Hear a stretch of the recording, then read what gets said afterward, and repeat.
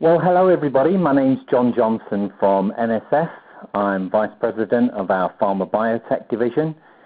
And you've got the pleasure of my company, and I've got the pleasure of your company for the next 30 minutes to give a discussion about how to use behavioral GMP to ensure your facility is GMP inspection ready at all times. Now, right at the very start of this webinar, I want to make it clear that we see lots and lots of companies that have incredibly detailed and elegant policies, procedures, instructions, and record sheets, but they just don't achieve the level of GMP compliance that's required by the internationally recognized regulatory bodies. And we often see that the reason for this is an over-complexity in their policies and procedures and record sheets, and also a lack of attention to the creation of a culture and a process that provides a behavior that ensures GMP. And I'm going to give you some pointers on how to create those perfect behaviors in your quality management system.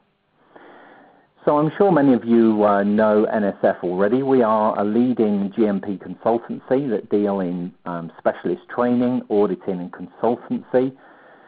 Myself and my team work on a number of transformational projects at pharmaceutical companies around the world that focus on delivering change for the better, that is durable, long-term, and leaves behind the scaffolding, education, training, and expertise of the local subject matter experts to enable that level of compliance to be maintained for the long term. And we work across a number of different spheres, as you can see on slide 2. Slide 3 gives some basic information about myself. Obviously, I've worked in industry now for the best part of 33 years across both operational and corporate quality roles, working with companies to ensure effective new product introductions, regulatory inspections, and the successful outcomes from those inspections. And also when things go wrong, things go awry, how do you then return the company to the best of health in terms of GMP compliance. And my experience has led me to NSF, where I perform a number of different projects and programs for trusted partners and clients. So what we're going to be talking about at this webinar is what does Perpetual GMP inspection readiness actually mean? How do you achieve it? And what questions should you be asking of yourself, your team, and your quality system?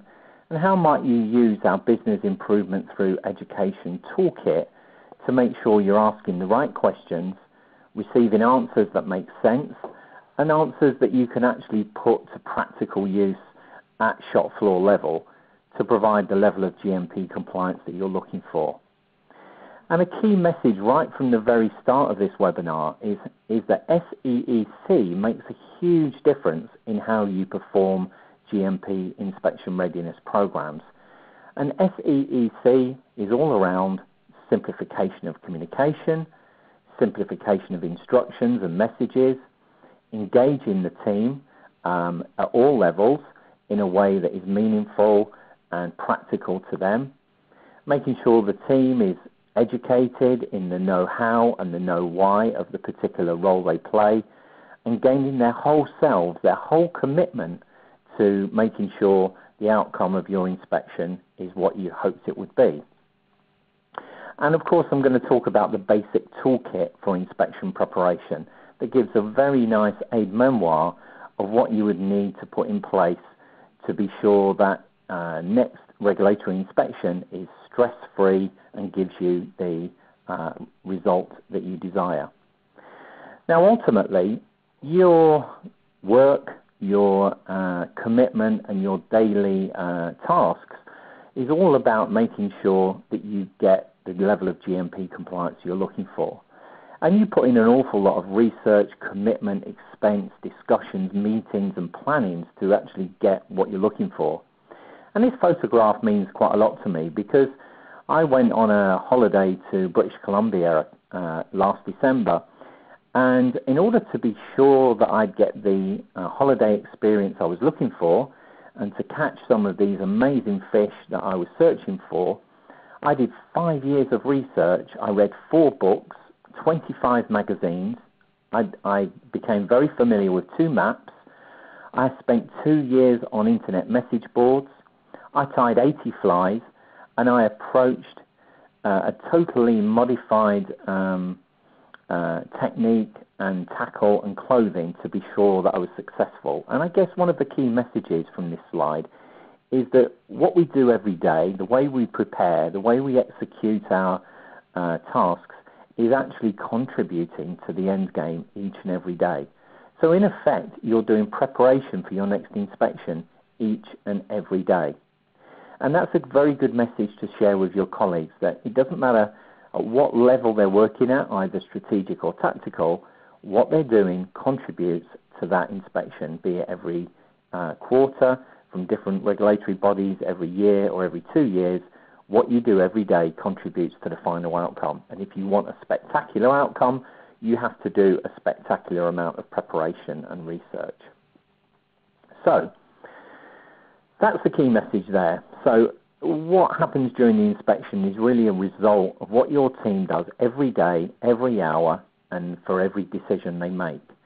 And being sure that they have an effective and scientific rationale for those decisions that's well documented, well thought through, and data driven will provide you with the confidence that you're going to get the inspection outcome that you're looking for.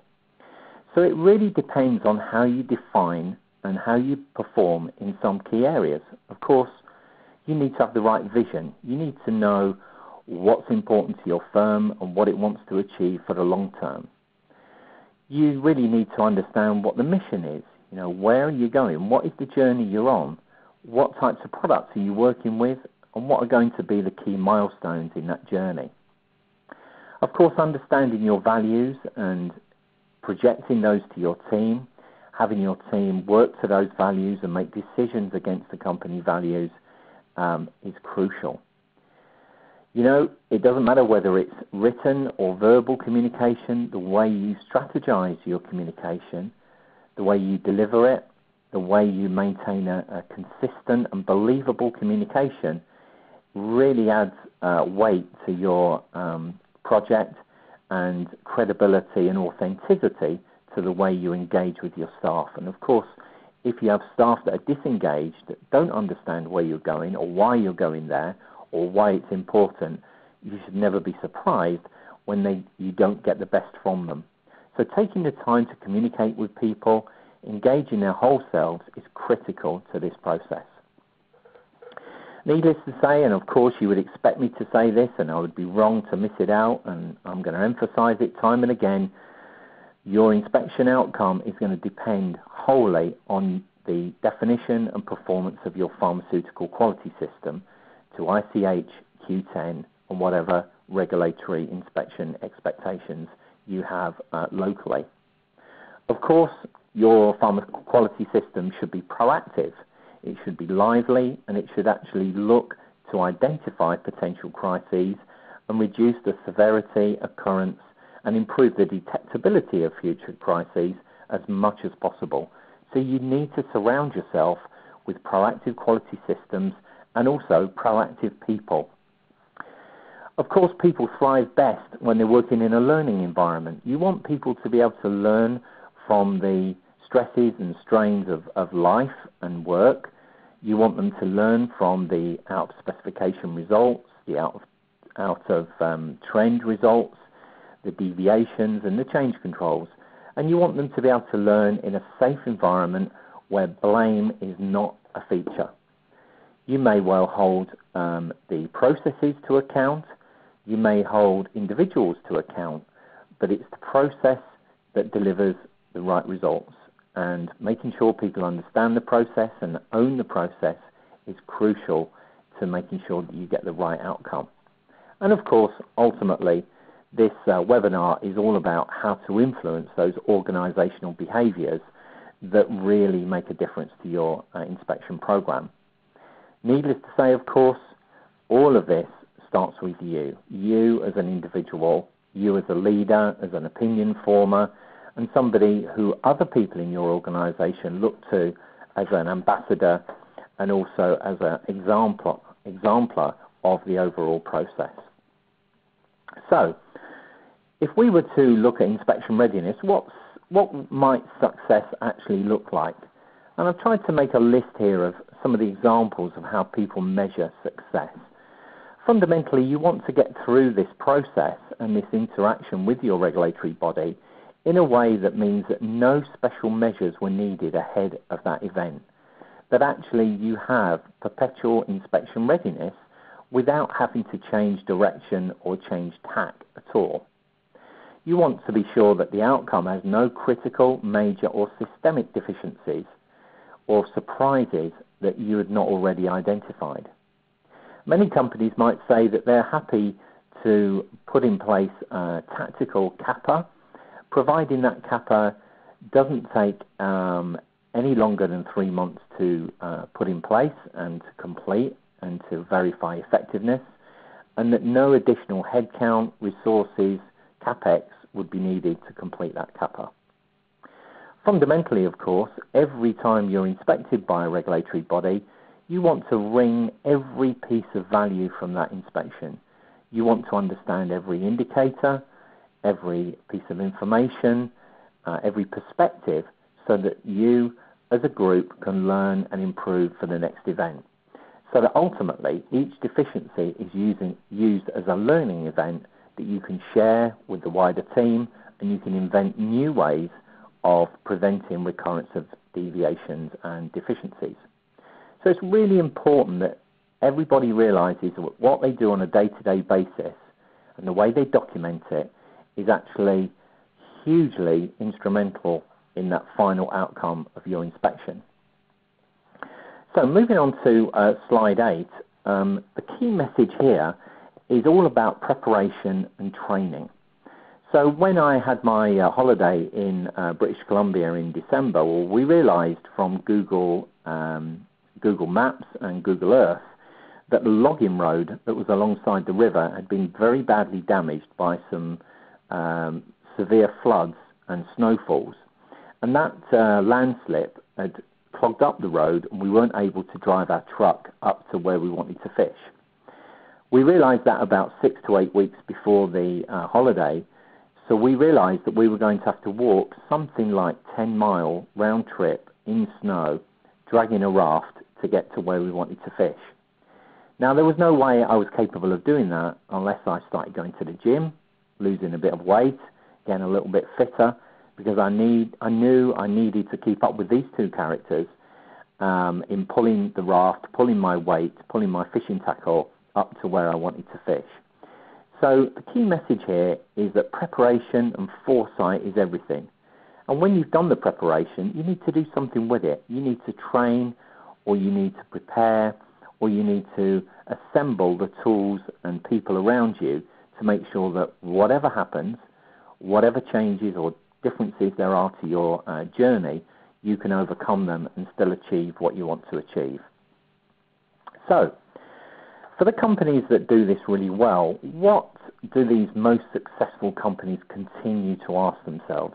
What are the 6 questions that make such a difference to this process? The first question is, of course, understanding risk. And to understand risk, you need to be constantly looking and identifying potential risks to your pharma quality system. Where are the risks in your facilities, your utilities, your equipment? Where are your risks in materials supply, in production, in packaging and labeling, in the laboratories and across the quality system itself? Where am I benchmarking? Am I meeting the minimum requirements expected? Am I exceeding them? Have I got some way to go before I even meet the minimum? So having that foresight of where you really are against those GMP expectations is something that the best companies are continually asking themselves. The second question is, how will I ensure that this process of GMP inspection is successful? How do I provide a professional event that provides the right level of perspective and insight, accuracy in interpretation of our quality system, and how do I get a level of trust and respect from any visitor, whether it's a corporate quality auditor or whether it's a client inspection or indeed a regulatory inspection? How do I make sure that process goes well and we give the best account of ourselves and also the most accurate and easily interpreted account of ourselves? The third question that people ask is, of course, how do I remove complexity from what we do? We all know that simple processes work best. They have the least probability of human error. They have the least risk, and that we know that complexity just serves to trip us up in the future. So how can we make our pharmaceutical quality system as straightforward and as easily interpreted as possible to try and reduce cost, improve service to our clients, and to remove and eliminate or reduce GMP risks or product and patient risks to the end user? So there's always a very critical gold thread in your GMP inspection readiness that seeks to reduce complexity from the business. The fourth area is, how do I actually make sure that my team, my subject matter experts, my colleagues and my line managers all have the organizational behaviors that foster a successful future? How do we work together as a team? How do we respect each other? How do we hold each other to account for our different roles? How do we define the best practice across all of our roles so that in combination we have a world-class team? Of course, how do we develop the expertise in that team? How do we continue to grow? Because we all know the moment we stop growing as a human being, we go into stasis and ultimately into decline. So we have to, particularly in this world where things are moving so quickly, we have to continually reinvent ourselves and reinvent our perspectives and try and look at things through different lenses. Of course, how do you then say to yourself, how can I certify our people? How can I not just train them, but verify as well the proficiency of that team for the long term, so that they continue to make their best even better, essentially making your team the best version of itself? Now, over the last 4 to 5 years, NSF have worked very hard to develop a toolkit that helps find these answers, and I'm going to show you this toolkit on the next slide. So, taking each of the 6 questions in turn, I'm showing below in the boxes the toolkits that we have that help answer each of those questions. So for question number 1, how do I compare to CGMP expectations? We have a GMP scorecard that allows you to navigate very quickly, make good references to EU GMP Volume 4 and the ICH guidelines. We're going to expand that as well to 21 CFR 210-211 as well in the future. We also have a very detailed scorecard that enables you to be very clear on whether your quality system is meeting expectations, exceeding, or falling short of those expectations, and allows you to benchmark against similar companies of a similar nature, whether they are innovators, CMOs, mostly in generics or biosimilars, or are all in innovators or clinical trial production activities. So that scorecard across the quality system enables you to see where the risks are. And of course, once you know where the risks are, like a pothole in the road, you can seek to fill in that pothole or drive around it, or at least prevent your bicycle falling down that hole. We also have a way of doing a very detailed, systematic gap analysis that also identifies for you very quickly what are the most appropriate kappa. So really, Toolkit 1A and 1B are all about being sure of where the gaps are and sure about what to do next. Question number 2, we've developed a very detailed 2-day course on how to prepare, conduct and follow up on any GMP inspection. We have training and a toolkit for that, and we also do both one-to-one and one-to-many coaching against those key tools. And I think the penultimate slide in this webinar seeks to give you a nice aide-memoire as to what might be in that toolkit and how you might apply it. We also have a number of tools that help you with reducing complexity. For example, simplifying instructions, batch records, SOPs and policies to try and remove recurring error, whether that error is currently classified, often wrongly, as human error, or whether it's classified as process deviation or out of specification results.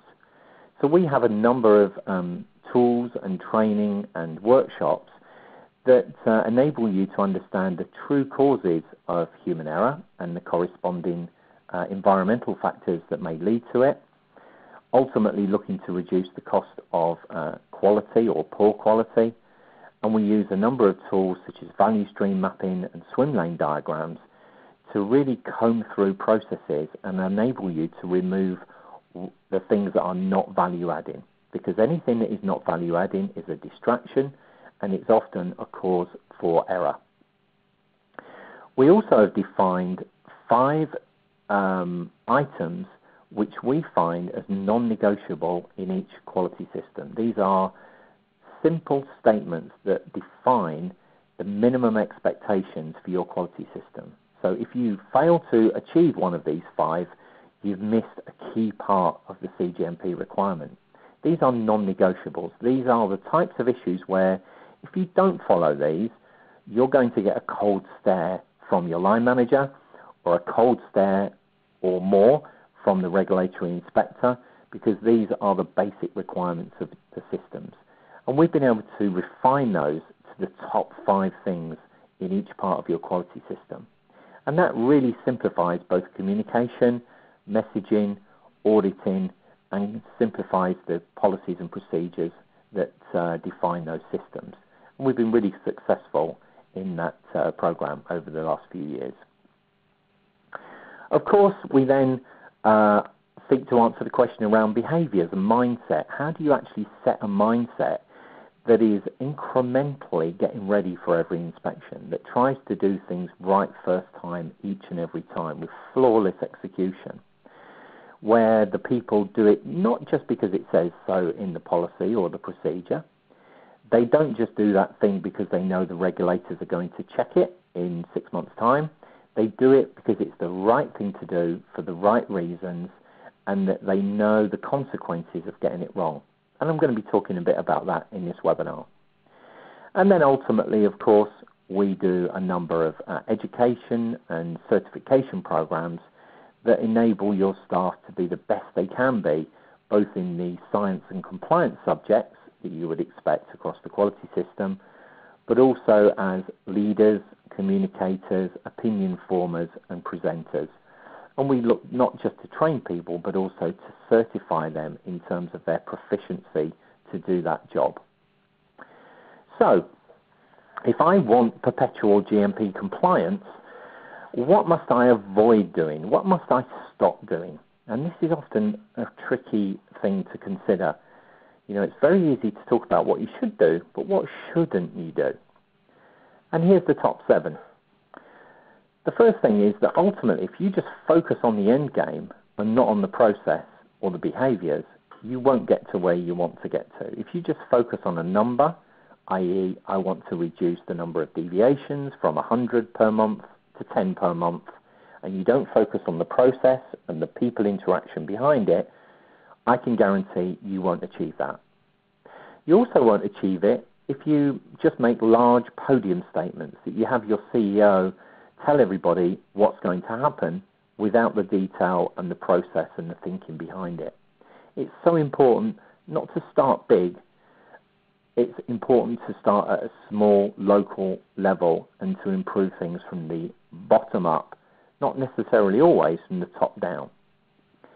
You also want to try and look at how to stop a behaviour But actually, it's very difficult to stop a bad habit, isn't it? If you're a smoker, or you eat unhealthily, or you're a binge drinker, or you're somebody who likes to watch 5 hours of TV every evening, it's very difficult once you get in that habit to stop that behavior. So our research says that it's far easier to blow that habit or behavior out of the water by focusing on something different.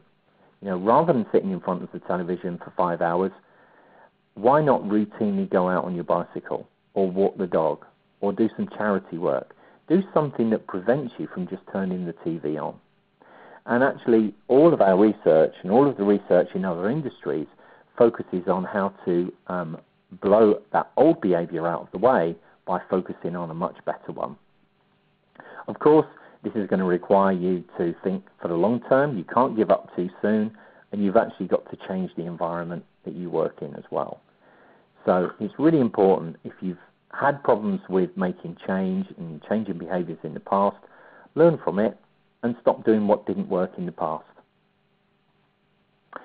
So what are the common obstacles to perpetual GMP compliance? What are our enemies on this? Well, the first enemy really is when we rely on bad design. If we have a facility layout or a set of equipment that is just not capable of achieving GMP, or achieving right first time, or achieving a validated process, it doesn't really matter what you do. If that design is that bad, you're never really going to achieve it. And equally, if your policies and procedures are 50, 60, 70 pages long, difficult to read, lots of transcriptions, lots of cross-referrals, don't be surprised when people don't follow them, because you're really relying on something that's badly designed. And the root of the kappa that you should look at should be always around, how do I improve the design of things, not just add more checks, more monitors, or more QC tests. Why not actually go to the root cause and improve the design of that policy, that facility, or that equipment? So over-reliance on policies and procedures, over-reliance on detailed instructions is always going to be a tough obstacle. And making sure your staff understand the consequences of getting things out of line is always important as well. As soon as I know why I should do something, and the consequences to my client base, or my company, or my team, or my colleagues, or even myself and my family, then ultimately I've got more motivation and more trigger to actually do the right thing. So we talked about how this perpetual GMP compliance depends on SEEC. It depends on your instructions and records being designed by the users, because the users will put in what's important and take out what is unimportant to them. And of course, it also depends heavily on behavioral GMP in your organization. And there's a nice quote here from Jeffrey Leica, who studied the Toyota production system and worked with Toyota for many years. And in this quote, he emphasizes the importance of individual staff behaviors in developing a philosophy, a process, and an engagement that delivers things right first time for the long term. So it really is all about behaviors. So if I want to develop a process, what might it look like? How will this process be communicated? How can I make it sticky and interesting and engaging, and something that people will remember? You don't want your communications and your programs to be flavor of the month, or something that happens for a brief period of time and then is then forgotten or discarded or downgraded in terms of priority. And ultimately, what you're looking to do here is to influence your colleagues to actually, for themselves, want what you want. That they will want to do the right thing because it's the right thing to do. Not just because you've told them that it's the right thing to do, but because they actually truly believe it in their hearts that this is the right thing to do for your clients and patients. So how does this work? Well, we took a number of months to research and study the UK Nudge Unit, which was developed by the joint Prime Ministers Cameron and Clegg in the UK about 10 years ago, where they wanted to engage a behaviours insight team to look at how to communicate change in a way that people will accept and understand and do for themselves. So giving them a nudge in the right direction, but allowing them to make their own decisions on what is the right thing to do. And ultimately, you want your production processes, your laboratory methods, and your quality system to flow in a natural way that jives well with the way your company works, and that people follow it quite naturally and don't seek variations or differences in the way things are done. And ultimately, that behaviours insight team, the so-called nudge unit, talked a lot about how to make necessary changes east. So as easy as possible, as attractive as possible, as team or social orientated as possible, and that any communications are made at the right time when people are actively listening. So the key thing on timely is to make sure that whenever you have a crisis or a potential crisis or some tough news, you don't let that crisis go to waste. You use it for positive reasons. Quite recently, I've had some of my very good friends who are fishermen and great friends of mine on the riverbank who have been ill, and unfortunately one or two of them in the last year have now passed away. And I've tried to use the memory of their lives and their friendship with me to try and help me change my behaviours, to try and make my life richer, healthier and fuller. And it's all about trying to use some tough things in life for positive reasons and get the most out of it you possibly can. And in the same way, if your organisation somewhere has an FDA 483 or a warning letter or some poor inspections, try to use that information in a positive way for the benefit of everybody. So, ultimately, you want to try and make the right things to do easy, the wrong things to do hard, and actually use some triggers, some education, and some know why, so that people do these things quite naturally. You want to make sloppy work feel antisocial, that it has an effect on people if sloppy work occurs, that people don't apply themselves correctly, that it's actually noticed by others, and others are happy to call it out and try and reduce the recurrence of that sloppy work. And ultimately, as I mentioned before, you want to make sure that any crisis doesn't go to waste. And there's a nice link there to a Changing GMP Behaviours case study and white paper that's available on our resource library on the NSF website. So we've taken this to the next level, and I think I may have shown you this on a previous webinar, where we use this equation to form behaviours in a team getting ready for an inspection. You want to motivate people, give them a reason for caring, give them a reason for doing something fantastic, doing something that's going to give you the outcomes you want. But it has to be for them, not just the organisation or the CEO, but actually something that will help them in their day-to-day work. Of course, you have to give people the ability. You have to give them the access to the training, the education.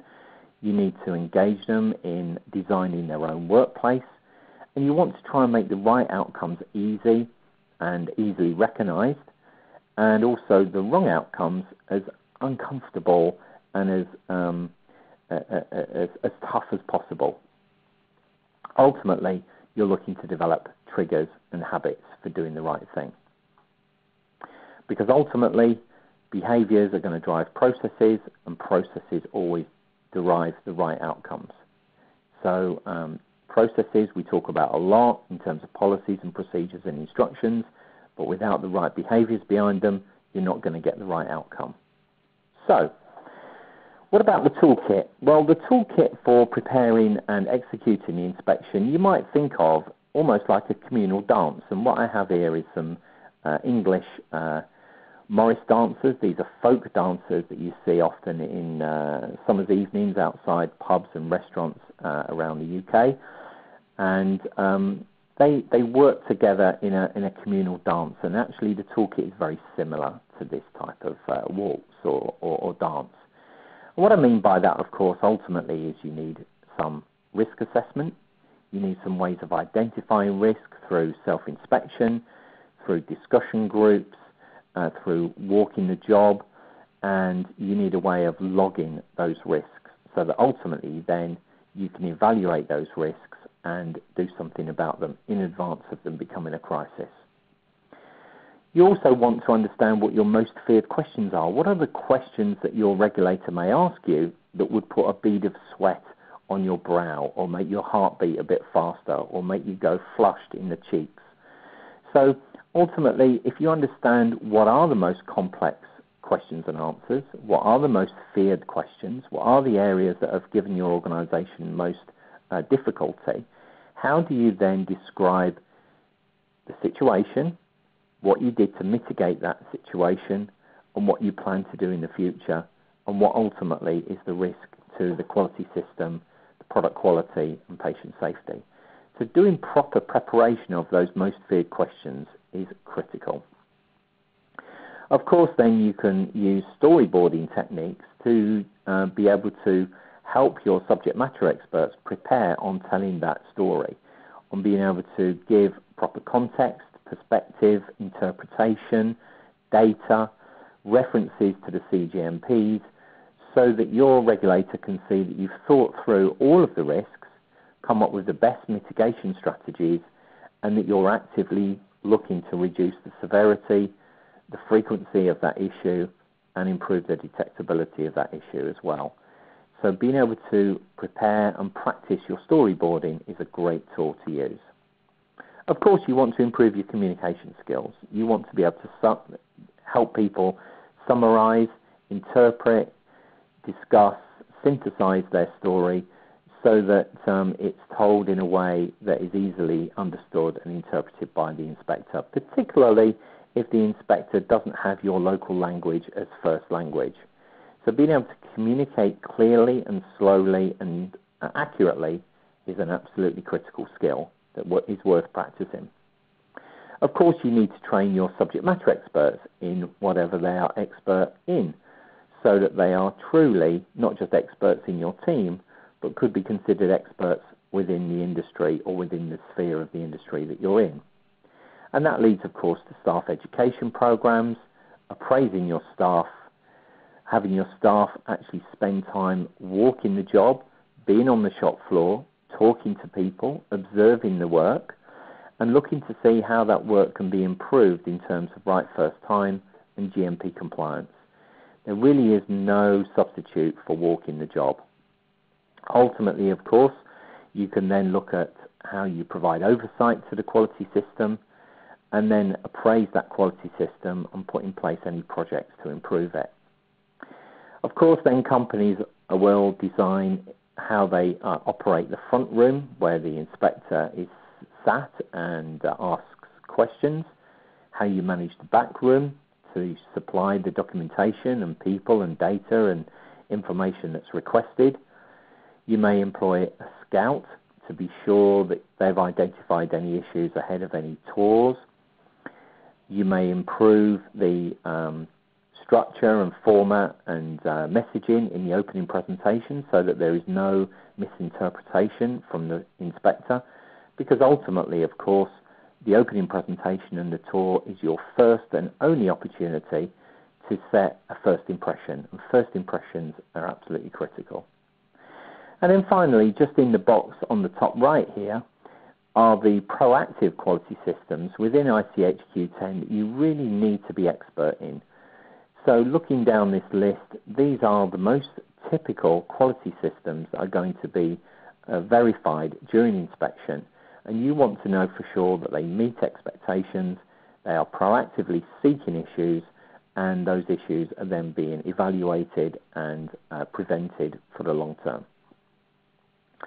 So does this work? Well, we've utilized this type of toolkit on a number of projects over the last 4 years, and there's just 4 examples there of some of the improvements that we've made at some of our clients' facilities. And fundamentally, this type of approach has led to better performance, better levels of GMP, even less staff turnover because people feel happier and more engaged with the firm when it's performing well, because ultimately nobody likes cost and overheads, nobody likes waste. And people want to work in a high-performing organisation. Who wouldn't? So this is a great way of doing it. But ultimately, what I want to leave you with here is that for one particular job we did, we knew that the motivation for staff on site was to actually start going home on time, that they had a real culture of working till 7, 8, 9, even 10 p.m. at night, week on week, month on month, and they were missing parents' evenings, family functions, they were missing their hobbies, they were becoming unhealthy, and actually the motivation for doing the right thing and improving GMP compliance was all about being able to manage that quality system within core hours and actually going home on time. And actually that was the trigger and the motivation for really making change. So try and understand what people want, what they will engage with, and make those improvements deliver that for the individual. So, needless to say, you know us by now. We can help in this if you want us to. You know where we are. You know our website and the way to contact me and my colleagues. And ultimately, we're really well placed to help you through this change curve, to help you get through to realization, letting go, fixing, and internalizing those changes as quickly as possible so that you can get back to supplying high-quality product right first time, on time, in full, at the right cost. And that's really what we do. So as you can see on the penultimate slide, this is our program for our webinars for the remainder of 2018. I think I'm right in saying today's is the last one I'm doing this year, so I'm sorry about that. This is the last you'll hear from me this year unless we put some more in, but you've got some fantastic speakers and subjects there for the remainder of the year.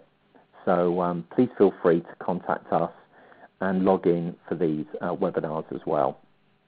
Needless to say, we record all of the webinars. We will send you the link to the webinars so you can listen to them again and, of course, share them with your colleagues as you see fit. So I'm hoping this has been of use to you. Very best of luck in your endeavours and in your next inspection. If there's anything I can do to help, any guidance or tips, techniques that I can give you, here's my contact details. Thanks for joining. This is John Johnson, NSF Health Sciences.